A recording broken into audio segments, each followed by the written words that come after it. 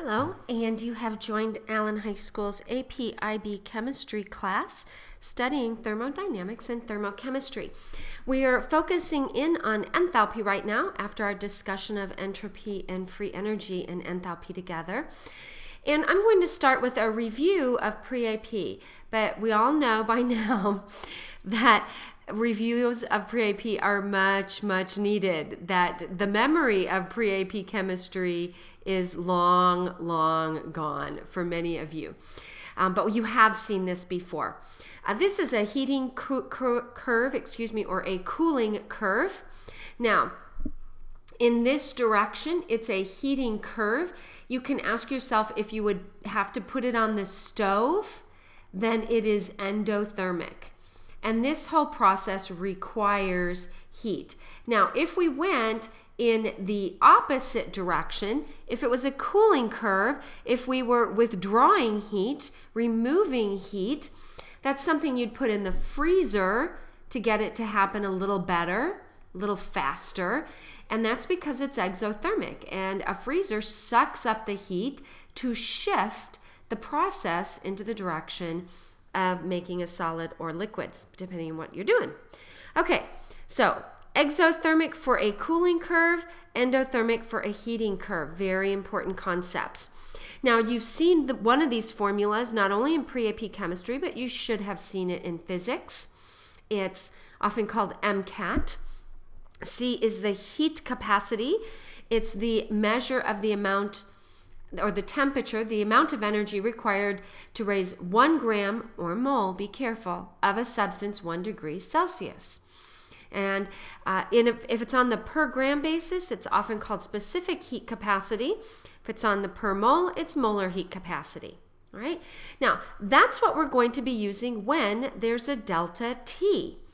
But just because there's not a change in energy doesn't mean that heat is not involved. So let's sketch one out. I know I didn't give you room. You might want to do this on a separate piece of paper. But I want to go ahead and sketch this out and get some details. When you're working these types of a problem, you really want to lay it out as thoroughly as you can. Now, I'm not going to draw this to scale. I'm just going to get our 5 components. We can heat a substance as a solid, then we can melt the substance, then we can heat a liquid, and then we can vaporize a liquid, and then we can heat the vapor, right? Or go in the reverse. But the potential exists for 5 segments here. Now, on this axis, we have temperature. I like heat on this axis, although you will sometimes see time that a specified amount of heat has been added. I want to focus on heat here. We have that segment to the left, then this segment is a different math step, then this segment, and then this segment's yet another math step, and this is another. Now, a problem could ask you for one of these steps or all 5 of these steps. It depends. The reason I like to write it this way is hopefully you can see that if I could find Q1 for this process and Q2 for this process and Q3 and Q4 and Q5, it would be the most they'd be, that the total heat that's involved is simply the sum of each of these. Now, the most difficult part about this is people messing up the different constants. Now, here what we're going to use is the heat capacity of our solid. The ability of a solid to absorb heat before changing temperature is very different than the ability of a liquid to absorb temperature. It takes differing amounts, and it's very different than the heat capacity of the gas. Those are going to be 3 different constants. You need to pick the correct constant for the correct step. Now, here, there's no temperature change, but there's clearly heat involved. Well, that's because when temperature is rising or decreasing, as the case may be, we have changes in kinetic energy going on. All right? But at the phase changes, so this would be our freezing or melting point. This phase change here would be our, let me see if I can draw this in a color that's not too much in the way. All right, this right here, if we drag this over here, that's our melt, or our vaporization, our boiling point, sorry. That's our boiling point, all right? Now, things are happening, but the temperature's not changing. If you have no change in temperature, you have no change in the average kinetic energy. Okay, you may have tweaky little changes between substances or between molecules or atoms, but overall there's no change in the average kinetic energy. And that's because the changes that are occurring here are occurring in potential energy. In those places, intermolecular forces, if it's covalent, bonds, if it's network covalent metallic or ionic. Do you remember that? Oh man, I bet you'd never thought you'd have to hear that again. You're going to hear it at least one more time. If it's molecular, it's an intermolecular force. If it's ionic, metallic, or network covalent, we're actually breaking bonds. As we go up, we're breaking. As we go down, we're forming. And so remember I said that potential energy is all about attractions. So potential energy is increasing in this direction. All right? So 5 possible steps. If there's no delta T here, heat capacity has delta T, there's an implication that Q is 0, but it's clearly not. So here what we're going to use is a measured constant, delta H of fusion for the melting process, melting or freezing depending on your direction, and delta H of vaporization. Now, all we'll have to do is change the sign depending on whether it's a heating curve or a cooling curve. The heat capacity, those formulas, if you always do final minus initial for your delta T, you'll get your sign. Here, you have to provide your sign. All right, let's give one a shot and see how we do. I think if I do just one of these, you're going to be okay.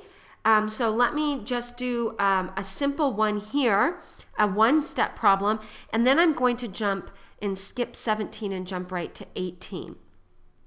So I have ethyl alcohol here, and there is a temperature change. It's asking me for the final temperature. This is my heat. It gives me my initial temperature. I'm given mass here, and notice that a specific heat was given. It's in grams as well. Now, a reminder, and I can prove it to you in class, delta T can be in Celsius or Kelvin. You'll get the same number. It doesn't matter. So you can look at this. If this says delta C, degrees Celsius or Kelvins here, it doesn't matter.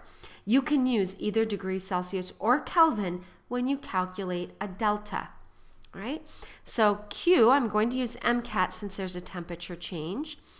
Q is going to be my mass times my heat capacity times my delta T. So that's, I don't have to even know the structure of this because I'm given mass and I don't need to go to moles. And I have its heat capacity. And let me go ahead and put the units in and you'll see that they do cancel. That's joules per gram degrees Celsius. And you can convert to Kelvin if you want, but you don't have to. And T final minus T initial, which is 23.5. Okay, and that is all equal to my Q, which was given as 1575. So if you solve that for your final temperature, you do indeed get 15.8, let's call it 15.8 degrees Celsius. Okay, so that's one type of problem. You'll want to check that algebra. It's a little bit tricky. You have to watch your signs carefully, but I think you can do that. I'm going to go on. I'm going to skip this because I don't think you need me to work 2 of them.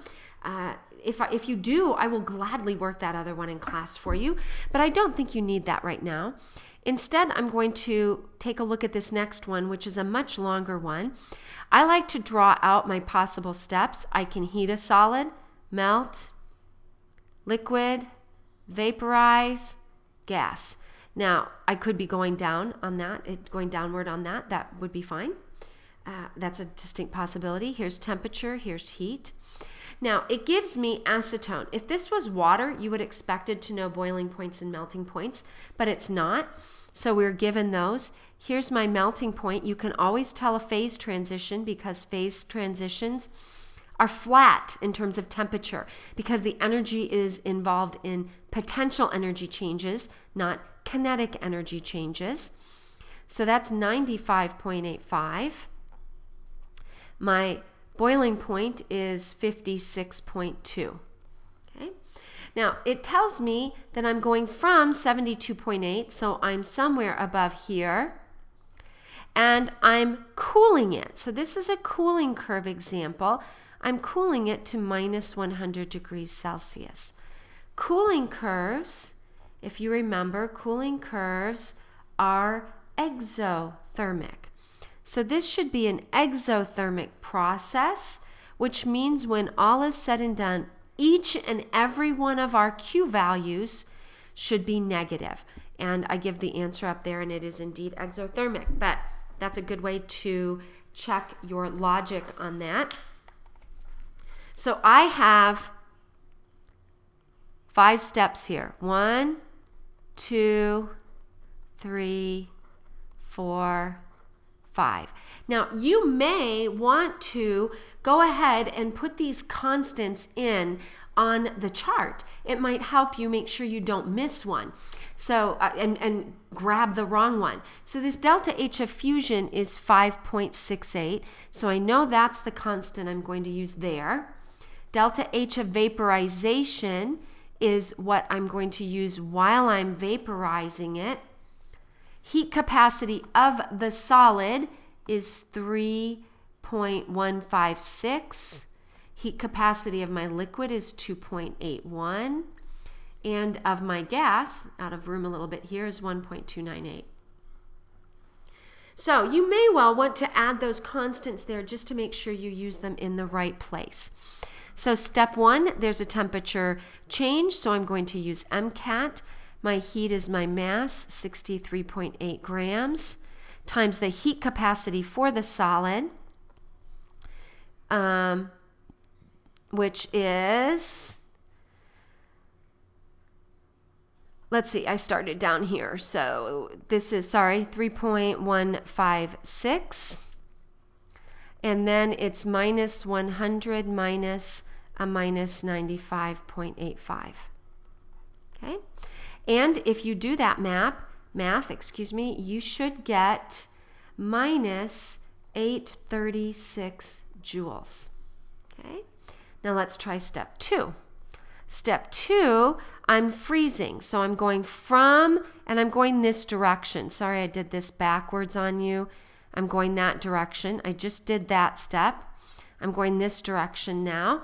And so Q, I have to use that constant. So I have 63.8 grams. Well, that constant is given on a per mole basis. So I have to convert mass to moles. 1 mole means I need my molar mass. Well, remember, it's a ketone, acetone. That means I've got a double bonded oxygen in there. Now, this ketone is also known as propanone. Propanone has 3 carbons. Every carbon has to have 4 bonds. So an ketone is C3H6O. It's like an alkene with an O in terms of its formula. And if you did that molar mass, it's 58.09 grams. And then I'm going to plug in my 5.68 kilojoules. Be very careful per mole, because you notice that the heat capacities were given in joules and these were given in kilojoules. So let's go ahead, since we already started with joules, let's go ahead and continue with joules. And I get minus 6240 joules. All right, now let's do step 3. This is the third segment, and we are going down. So Q is an MCAT, 63.8, much like what we had before, but different constant. It's like same island, different t-shirt, or, you know. if you ever go on those cruises. All right, I'm at 56.2 and I'm going down to minus 95, so it's minus 95.85. It's final minus initial, minus 56.2.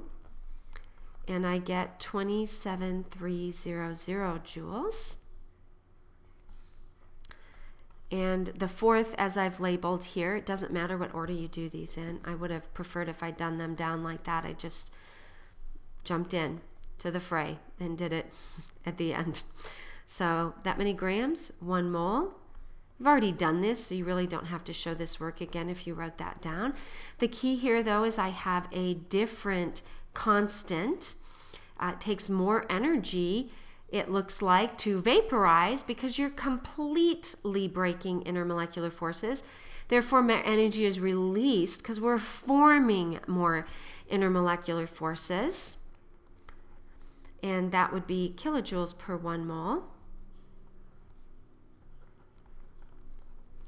And convert that to joules, and you're going to get 34400 joules, and you have to supply the sign. All right, at the phase changes, you have to supply the sign for these. So now let's try step 5. Is yet another MCAT, 63.8, different constant. So I have 1.298 here, and then I was up here, and I went to the melting, or the vaporizing, the boiling point here. So it's 56.2 minus 72.8, because we're going down like this. So this was the final, that was the initial. And it's minus 1370 joules. Now, all we have to do is take those numbers. So right now we have 5 different numbers. And all we have to do is take those 5 numbers, add them together, and we would get our final, and that is indeed given up at the top as minus 70.1 kilojoules. Wow, that was a long problem. I bet you can guess that you're not going to get a whole lot of them that are all 5 steps. So until I see you in class, this is signing off.